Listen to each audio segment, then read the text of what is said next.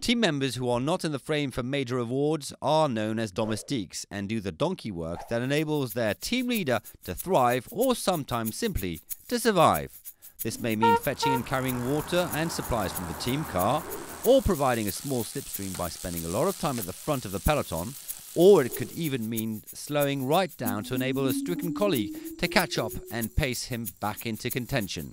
So whilst the Tour de France is an individual event in the sense that every man pushes his own pedals to get around the course, a rider's individual triumph, at least to some degree, is the result of selfless teammates or domestiques.